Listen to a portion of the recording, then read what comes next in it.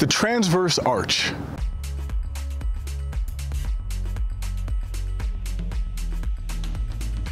Hey guys, this is Grown and Healthy, the channel where we explore self-improvement through movement. Arches are a big deal, thought of solely as a weight-bearing structure due to the analogous arch that we see in engineering. But this is not the whole truth. You see, they also act as a spring, bearing the weight of the body and also absorbing any shock that is created.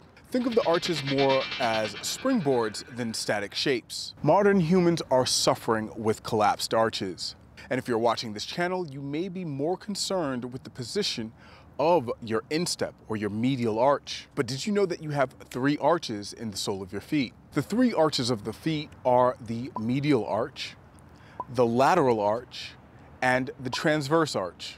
In this video, we're going to discover those hidden arches and how they can help you move forward. The arch structure enhances energy efficiency by enabling the accumulation and release of mechanical energy that's generated during the loaded action of walking and running. So to begin with, while it is easy to identify the medial arch with thousands of photos of insteps across the internet, the lateral instep is lesser documented. As for the transverse arch, even less. As I've pointed out in previous videos, the lateral edge is the natural strike zone for our feet, whether walking or running. This can be considered a triangle area, a wide tortilla chip that has some curve, as most tortilla chips do. The transverse arch, keep in mind the capabilities of arches of the body, ends at the base of the pinky toe, the same point at which the lateral arch coincidentally ends. So let's put some more focus on the transverse arch and how we can regain function of this vital area. This is basically a bridge that is held together by muscle that has this shape. You know, again, our feet are similar to our hands, and it resembles how your hand resembles in terms of this transverse arch on the hands correlates to the transverse arch on the foot. Well, the transverse arch uses a few muscles to stay in shape, but I believe the most important is the adductor hallucis. The adductor hallucis goes from the first ray, which is the big toe, towards the 5th toe, squeezing together, lifting up the toes in between to create the transverse arch. Stiffness of the human foot and evolution of the transverse arch, which was published the 26th of February in the Journal of Nature. Researchers from the University of Warwick, working in collaboration with Yale University, pose that the transverse arch may play an equally important role as the medial. The collaboration found that the transverse arch is a bigger source of foot stiffness than what was previously thought of the longitudinal arch. Hey, if you're finding this helpful, please press the like button and consider sharing this with people who could benefit. Some illustrations are being deceptive by showing these definite points as if a tripod, but in truth, these should be seen as regions. The heel pad cuts the line short. The true articulation line is evident when you're viewing the sole from underneath. The lower end of the lateral arch is at this bump of the lateral edge, the tuberosity of the 5th. And when you engage those bones in line with the small toe, you will sense where the lever of your foot truly articulates. Creating this triangular lever, the power created from coordinated contraction lifts the foot, allowing for applied force to aid in your propulsion. And it's also a great dampening mechanism for landing. If you've ever seen someone stutter jump, which is what we commonly engage in when we're slightly unsure or fatigued, you can look at the instinctive load placed onto the triangle. So now you know where that extra oomph comes from. Power comes from the ball of the foot, but it's aided significantly by this springboard. The calcaneus has no such dynamic mechanism. It can take some impact, but not this repeated onslaught. This is why the cushions on conventional shoes are as large and cushioned as technology can accommodate. Why, if this is the natural way?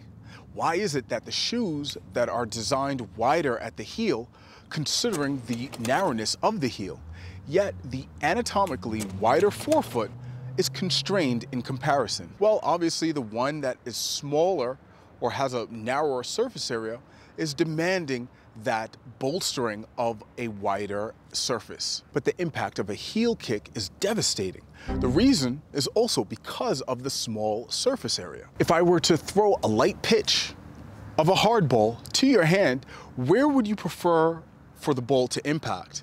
At the heel of your hand or the flexible palm?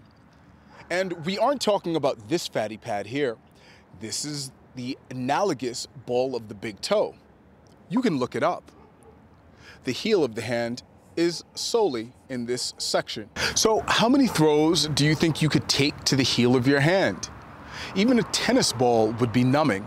I mean, you can just see right here how annoying it is. And this is why your ankles are so susceptible to rolling. Not only does the lateral arch have a fat pad, it also has a spring mechanism capable of dampening and rebounding. This makes it easier on your body because you're not as jarred with every step. That's why you find it beneficial to tiptoe when you're walking silently, because you have greater control, not just because of the speed. You could easily tiptoe as fast as you could walk, even run. It is the level of control that you have with the forefoot that the heel does not. And that control is also known as stability. And your ankles in particular will benefit with the forefoot approach, because the transverse arch will assist with the balance of the ankle, while the heel strike will leave the ankle unassisted and more susceptible to injury. If you want to improve your foot mobility, take a look at grownliving.com, where you can purchase a few tools that I believe will help you. At least they worked for me. So how does this affect your capabilities walking? Well, for the most part, when people suffer from a sprained ankle, it is rarely from being on the forefoot. It is often a heel strike that is then wobbling for stability, and the subsequent adjustment, the micro adjustment that happens instantaneously, creates that spraining. It is very rare for someone to actually go outside of the bounds of their ankle's capability by just pressing on the forefoot. And so what you can practice through the forefoot walk is to land that small toe and big toe metatarsal pad, make an impact first with that, and then allow the heel to then fall. This small change will allow the ankle just the time that it needs to adjust to the terrain and to land without issue. In the understanding of the three regions of your foot in which we place pressure, not only do you have the 3 points at the sole of your foot, but because of the shape of the transverse arch, you also get the benefits of stability going across the top line of the foot towards the ankle directly, not just the calcaneus. So you have a tetrahedron shaped structure of the 3 points of the heel, big toe, and small toe, but also an upper level which goes from the ankle to the big toe and the small toe. So it is 2 triangles, and this shape creates stability. That is why I ask that you land first and then gently, if you're putting the heel down at all, lower the foot. And you're gonna see the difference in terms of the stability in your ankle and also the ease of your movement. There should always be a feeling of greater stability under the big toe and the small toe, with a slight sensation from the toes in between. Because of the doming of the transverse arch, it won't have the same sensation once you're relaxed. Once you press onto the toes, then all of them will engage. Now, when it comes to building the mind-muscle connection with the transverse arch, here are a few exercises that I believe will work for you.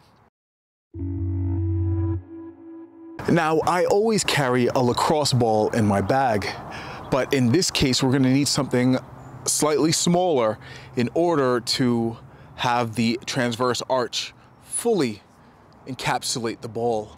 Just place it on the ground, place your foot on top. You want the pads of the toes in contact with the ball, and you want to sweep from left to right using the heel as the pivot in order to kind of smooth out the sole of the foot. In between the toes, you're trying to feel for each individual toe as you swing from side to side. You don't want too much pressure on it. It can be uncomfortable after a while. So we're just taking a nice sweep side to side. And then after you've loosened up the sole of the foot, what you'd like to do is you want to start to grab the foot. Think of an eagle clawing its prey, and you want to just practice doing that. Switch the foot, practice doing that. And you're really trying to get to a level where you can grab the ball. You're really trying to encapsulate that golf ball with your toes. The tighter you can get this, the better. Don't focus so much on between the big toe and the second toe. Focus more at the actual transverse arch and then squeeze down. So that's between the second and the third toe. Squeeze, then let go. Squeeze, then let go. You're trying for the toes to encapsulate the ball.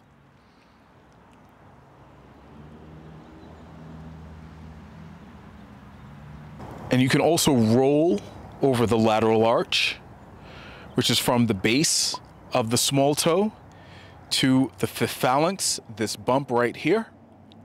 And we're rolling that. I would do about 10 to 15 grabs of the ball. Stop before you feel any cramping. Okay, that's not what this is about. It's about gaining the sensation of your feet. It's not about getting hurt or being in pain. We are going to engage our foot into the toe-off position, pointing the foot through the ball of the toe. We'll push the foot behind us. That way we can stabilize with the leading leg, and then we can fully engage the windlass mechanism without the resistance of our body weight. And we're going to press back. And then what we're going to do is we're just going to lift the toes and then lower the toes to the ground and then grip the ground. Engaging the foot, creating that tension, lifting the toes until just the pads of the toes are touching the ground, and then lowering it and then gripping the ground. Raising, lowering. Be careful with the pressure that you place upon your foot. We're not trying to aggravate the foot in any way. We're just trying to gain that tension. What you'll feel is a bridge going from the big toe or the pad of the big toe to the small toe. So again, lift, lower, lift, lower, lift, lower, lift, lower. Again, be gentle on the pads of the toes. If that is too hard, you can bring the foot closer up to the leading leg and then lift, grab, lift, grab. You want to lift for 3 seconds, maybe longer if you could hold it, and then grab for 3 seconds. With just these few exercises, you'll immediately feel your stability increase. You'd want to keep this in your routine for as long as it takes for the feeling to come online. If there's just one point on the heel of which we're balancing, and there are 2 points of the forefoot in which we're balancing, then you can see where the greater stability lies. And it's not the heel. With this step forward, slightly landing, we have that stability, and we can instantaneously almost drop into the heel without any wobbling. sensation. And that's what you want. You want balance and stability with every step, not to mention the many other benefits of forefoot walking. This is just one of many. If you are suffering from chronic ankle sprains or any issues with the ankle, it is a lot easier to stay stabilized once you land on the forefoot.